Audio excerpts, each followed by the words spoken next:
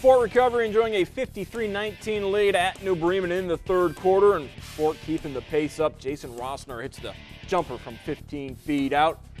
Then it's Matt Bin driving, plus the foul for Fort Recovery.